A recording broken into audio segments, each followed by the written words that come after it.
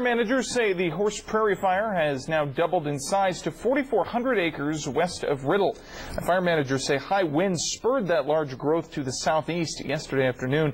They say the smoke did clear a little bit, allowing aircraft to help out ground crews. A level 3 or go now evacuation remains in place for people who were living in the Cow Creek Road to Union Creek area, as well as Doe Creek Road. Now, Red Cross shelter is now open to fire evacuees in Riddle at the Riddle Elementary School.